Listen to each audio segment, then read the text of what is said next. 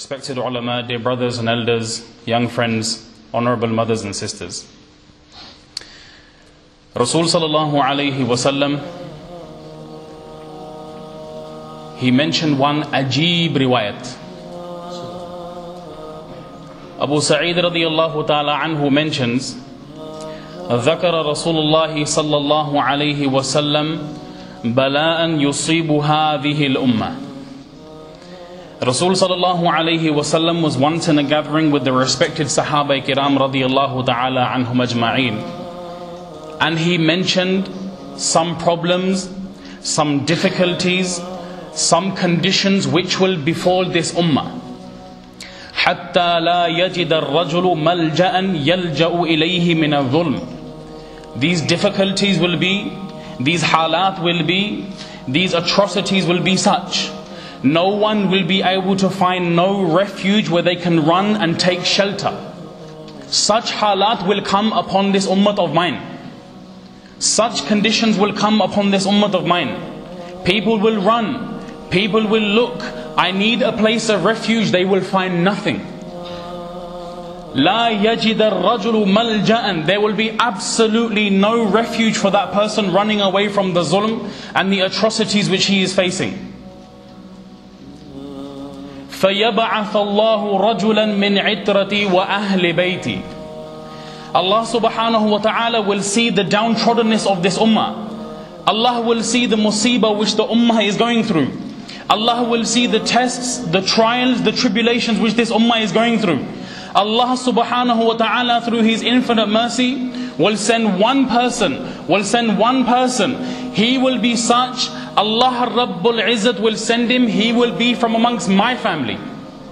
In another riwayat it mentions, this person will come with so much khair and so much goodness and so much benefit for this ummah. Had there have only been one day left for this ummah and that person had not come, Allah would stretch this day so much just so this person can come into this ummah. That person from the family of Rasul sallallahu alayhi wasallam, that person who has the sharaf and has the noble lineage that connects up to Rasul sallallahu alayhi wasallam. فَيَمْلَأُ بِهِ الْأَرْضِ قِسْطًا وَعَدْلًا. This person will come, he will fill the whole world with justice, he will fill the whole world with adalat, he will fill the whole world with good conditions upon this ummah. كَمَا مُلِئَتْ ظُلْمًا وَجَوْرًا. Just as how we found there was hardships upon this ummah, there were difficulties upon this ummah, this person will flip the conditions around. From bad they will go to good, from worst they will go to best, from insignificant the ummah will become significant.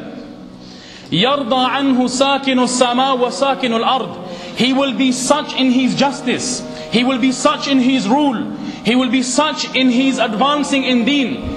So much so, the inhabitants of the sky will love this person.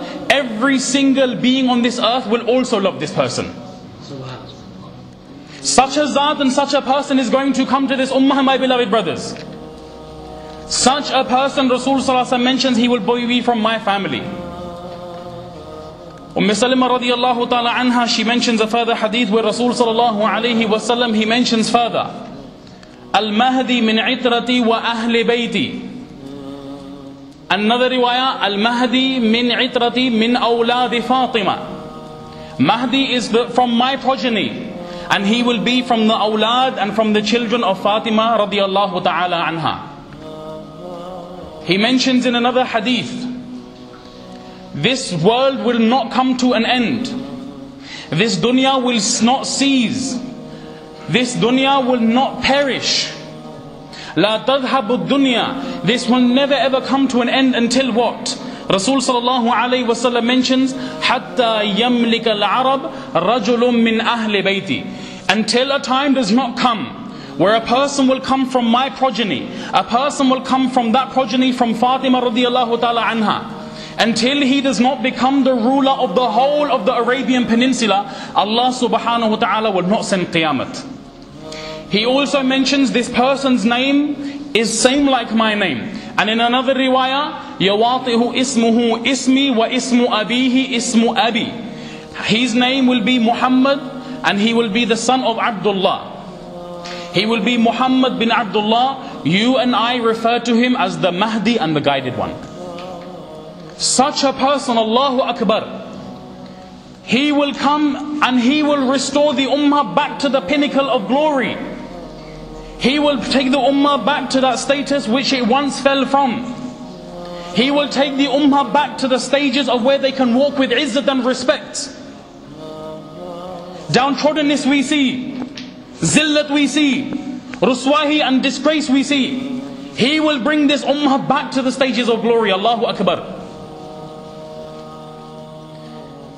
At the time when there will be a Khalif who dies in around Medina, he will flee and he will go and leave and go to Makkah.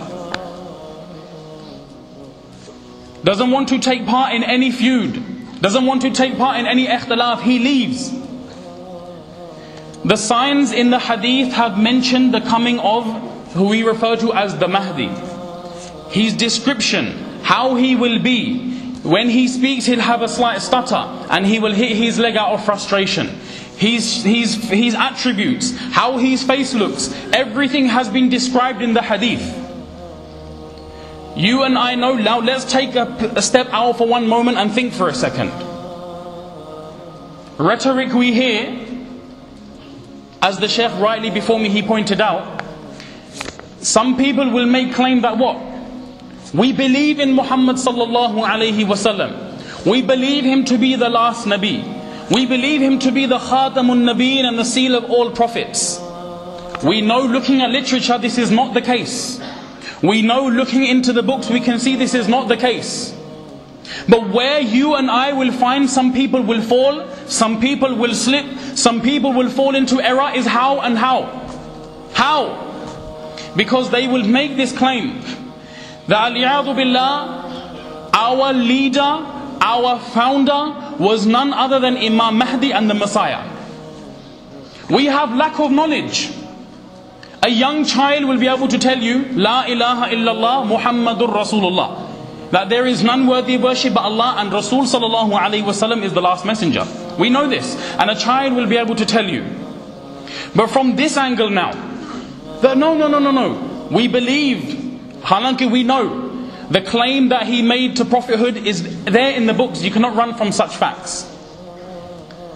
But from this angle now, reformer, Mahdi, spiritual guide, we don't even know a little amount of knowledge where we can answer such claims. We can tackle such questions. We can give jawab to such false information.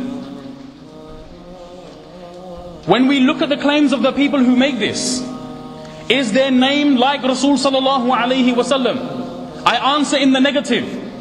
Is the father's name like Rasul sallallahu alayhi wasallam? Again, I answer in the negative. If you look at the mother of Rasul sallallahu alayhi wasallam, anyone who made claim, that person who made claim, is the name like the mother of Rasul sallallahu alayhi wasallam? If not we as a whole, we will all answer in the negative, that no, there is no such thing. Allahu Akbar. Allah subhanahu wa ta'ala, He will put in his heart, he will leave, he will go to Makkah al-Mukarramah, and he will be between the Hajar Aswad and the Maqam Ibrahim. And people will recognize, this is that person who has been mentioned in the hadith of Rasul sallallahu alayhi wasallam. He won't claim himself. He will not try to assume the throne and the position himself. He will not say, I am the leader, I am the ruler, I am the person who will be in charge, I am the person at the top of the hierarchy. He will not say this. He will not make claim to this. People will see him, people will approach him, and they will force him to take the bay'ah, and they will say, you are the Mahdi, you are the guided one. Do we see this? Many people have laid claim. Many people make comments that I am such and such, I am a guided one, I am the Mahdi.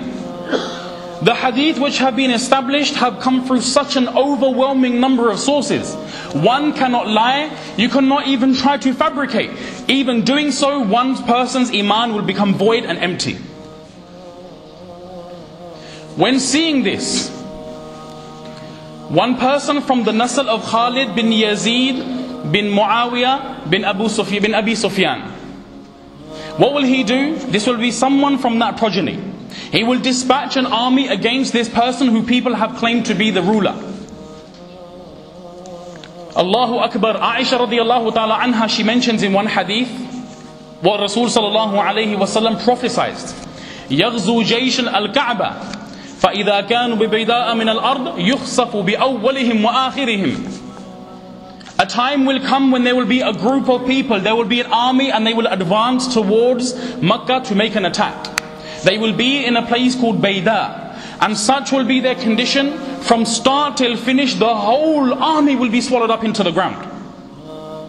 He is trying to make a launch and attack against that person who has been prophesied by Rasul sallallahu alayhi wasallam. Start till finish, the whole army will be sunk into the ground. Only one person will be able to remain from that, and he will go and give the khabar to Muhammad bin Abdullah, the Mahdi, that such and such an army tried to come and attack you, and this has been their condition. The Abdal and the pious people from Sham and Iraq, when they hear this, overwhelmingly they come in their multitudes, and they come and they present themselves at his service. Such will be the status at that time. Allahu Akbar. He will live for a number of years. He will live for a number of years, approximately 6 years. There will be little feuds that will take place. Such will be the iman of these people. Allahu Akbar.